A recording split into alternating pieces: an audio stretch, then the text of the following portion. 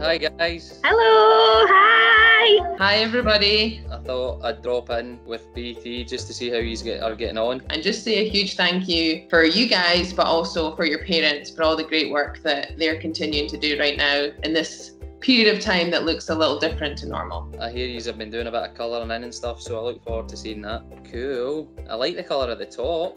Oh yes, I love all the colour. Oh, what? You've gave me hair? I've got more hair in that picture than I have, really? Oh, I like this one. How do you persevere in a match?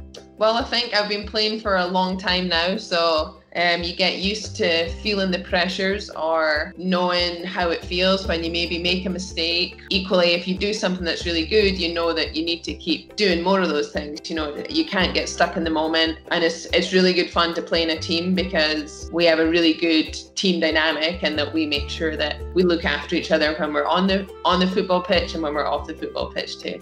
What inspired you to be a footballer?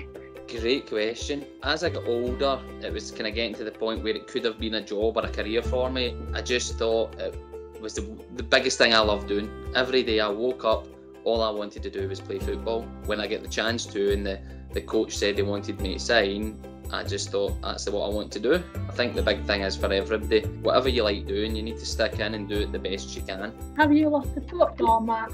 Yeah, I've probably lost quite a few football matches over the years that I've played. I think that's a really important thing to learn in sport and in life is that sometimes you don't always win, but there's always lots you can learn from every single game that you play. So that's a really important lesson. One other thing I'd like to say to you all is use it at school because your parents and that are all working really hard to help everybody.